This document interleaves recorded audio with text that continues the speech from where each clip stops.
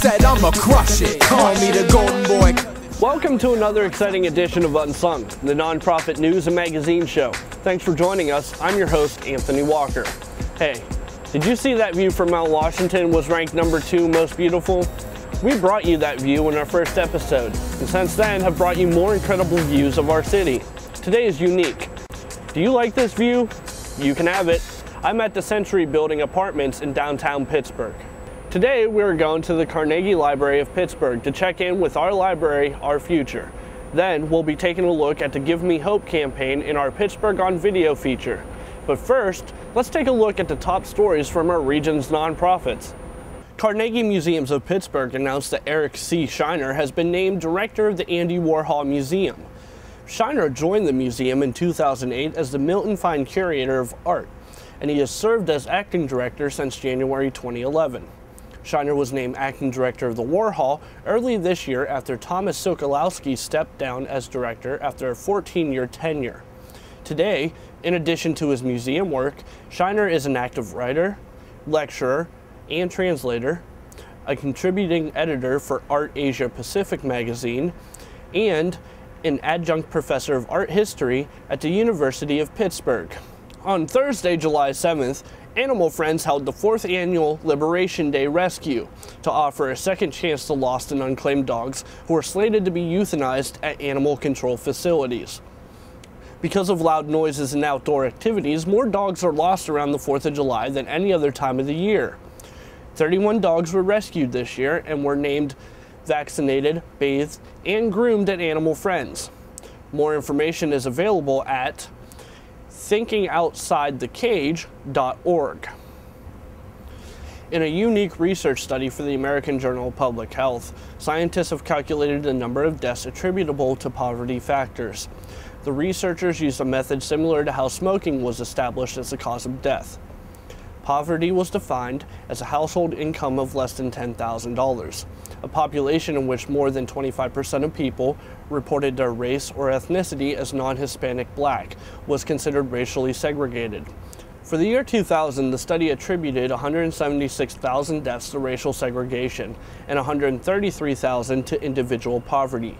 Those numbers are substantial when you consider that 119,000 people in the United States die from accidents each year and 156,000 from lung cancer. The report argues that if 291,000 deaths are due to poverty and income inequality, then those things matter. And now, let's head over to Oakland, where Christopher Whitlatch is at the main branch of the Carnegie Library of Pittsburgh. I'm at one of my favorite places in Pittsburgh today, the Carnegie Library main branch in Oakland. And I'm not alone. We'll hear about how the community has gotten involved with the Our Library, Our Future campaign in just a second. Having lived outside of Pittsburgh for a time, I truly appreciate what a treasure and an asset the library system is to our community. It has evolved throughout the ages to meet the needs of our neighborhoods. Above me is a sign that says, "Free to the people." Now, what you may not know is that Mr. Carnegie, when he established this library system and made it free to the people, he didn't establish an endowment for it. And I'm sure, even though he was forward-thinking, he never realized what the library would play in each person's daily life. And that's what we're going to talk about with the Our Library, Our Future campaign. The library is my major, and I love library very much. It is in my life. I love the library because I come here to study a lot, and it's a great place to meet friends and to hang out with them. It's sort of like a gathering place whenever we get in town. Our Library, Our Future is a campaign that we're running right now, getting people involved in how they can support the library.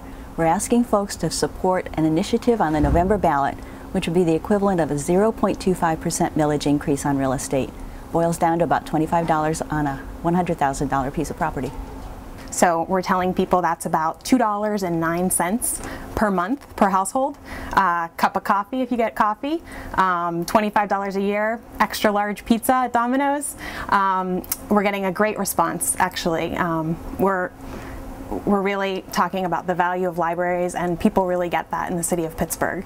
We provide opportunities so that people who don't own their own computers, maybe can't access a computer, can come to the library and connect with all of the services that are available through our society.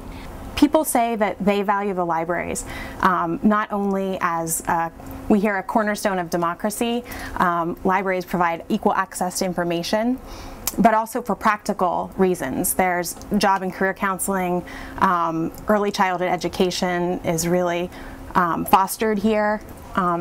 So both from an enlightenment perspective and also for a very practical perspective, people in the city of Pittsburgh love their libraries. Just one example of a person that I've been helping recently.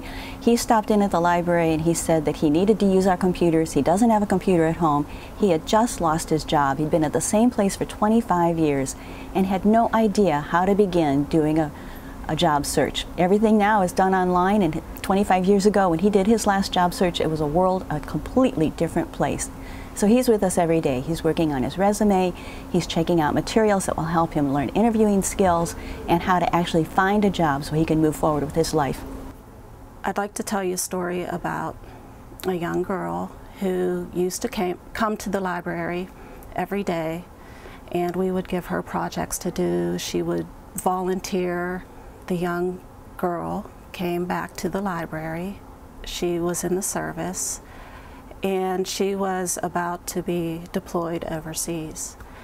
And she was telling the staff how coming to the library every day and interacting with the staff and participating in the programs helped her overcome her difficulties in her home life and be the person that she was and is today. Currently, we have just less than 2 weeks left to get our goal of 10,000 signatures. Now, we only needed 2,800, and we've exceeded that. But we've had volunteers pounding the pavement across the city, in every neighborhood in the city, collecting signatures to get this question on the ballot. We also have volunteers hosting house parties to tell their friends and family and colleagues about this initiative. You can visit our website. It's www.ourlibraryoffuture.org. That's our library, ourfuture.org, and you can find updates about events happening, ways to get involved and volunteer, and ways to donate, of course. Hope. It is part of what drives Pittsburgh. Need more convincing? Then check out stories from the community, from the recent Tell Me Pittsburgh, and from other nonprofit stories. Joe Woes, please come up here.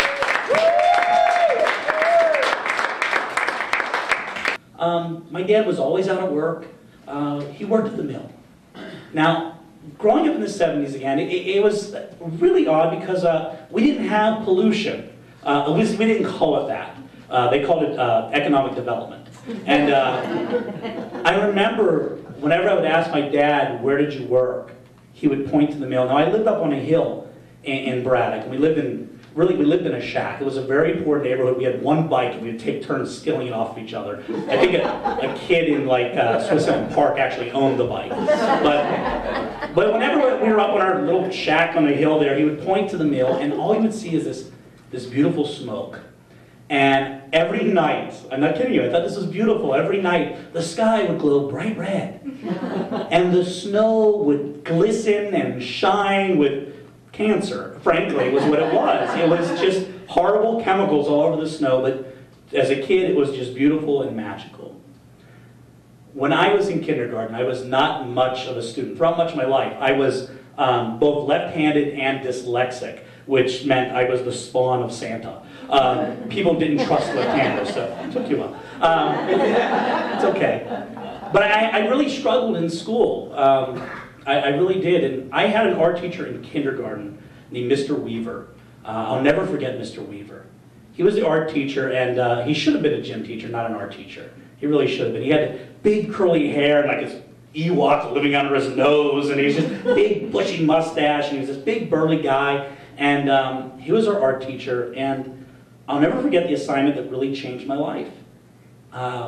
We were having a parent-teacher conference, and he had assigned us to draw where we wanted to work and what we wanted to be when we grew up. I was in kindergarten. I assumed he had ran out of macaroni and glue, and this was just the assignment that he came up with that day. Luckily for me, I had actually, at that age, knew what I wanted to be. See, my dad, when he would point to the mill, I would say, where do you work? And he would say, the powerhouse.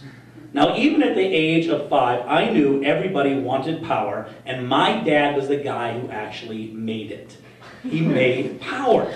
I thought, this is great. When I grow up, I'm going to make power. I will control all the power just like my dad, and it's going to be awesome. I'm going to work in a mill.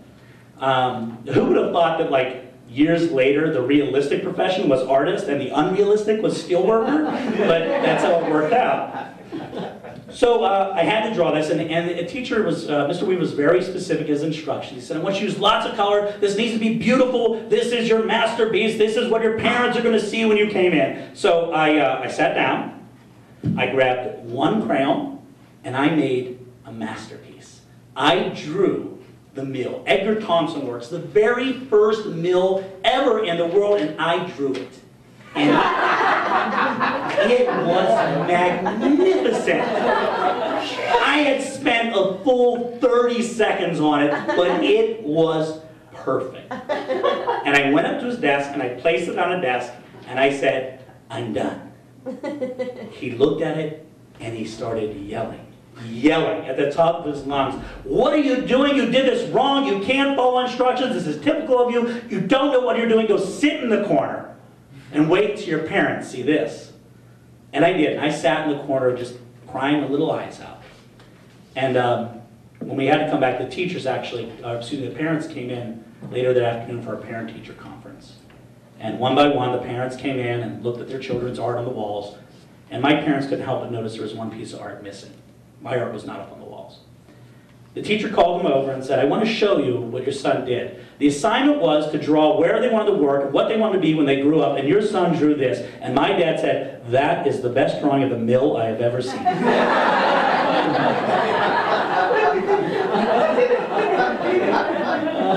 It's perfect. It's beautiful. I can't believe you want to be a steelworker. Don't be a steelworker. Be something else, but don't be a steelworker. That is beautiful. He then yelled at the teacher for about a solid 5 minutes about the history of Pittsburgh and how Steel had built this city and how could he not know that was the mill and he should be ashamed of himself. Well, Mr. Weaver did apologize, but it was in that moment that I no longer wanted to be a steelworker. It was in that moment that suddenly I wanted to be a cartoonist. Not an artist, a cartoonist. You see, because cartoons, there's no wrong way to draw them. It doesn't matter what they look like. A rabbit doesn't have to look like a real rabbit. A sponge can wear pants and talk. There's no wrong way to do it. So I knew I was going to be a cartoonist right there and right then, and that someday I would come back to Mr. Weaver and say, look at me now. Well, believe it or not, 20 years passed. I had the great opportunity to become the first resident cartoonist at the Charles M. Schulz Museum. I performed at Jazz Fest New Orleans and museums and festivals all over the country. But probably my greatest honor is I got to go back to Ben Fairless Elementary in Braddock.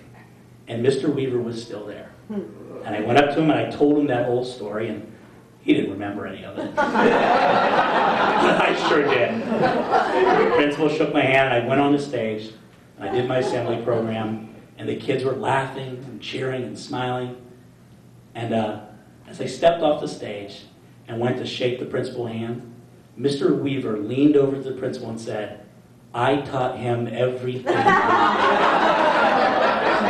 And he was right. Thank you.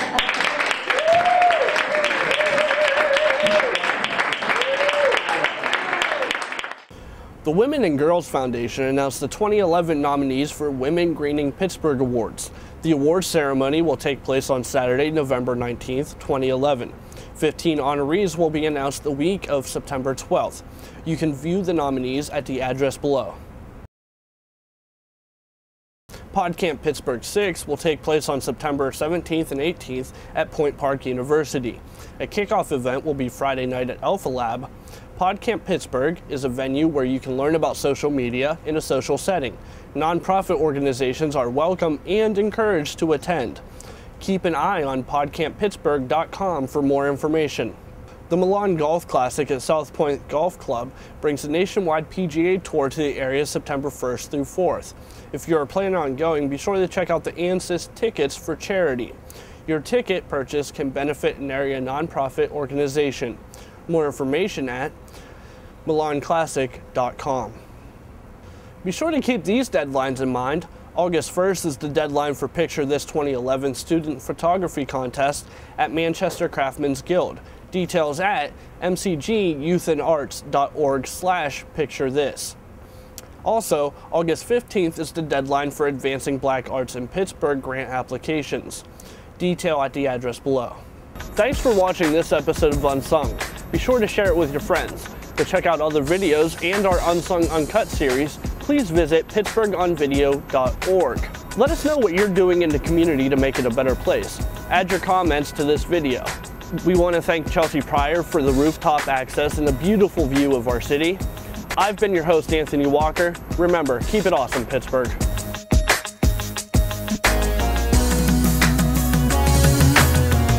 So I said I'ma crush it. Call me the golden boy cause it shine whenever I touch it. Don't rush it, the flow comes naturally. Actually, the whole hood after me.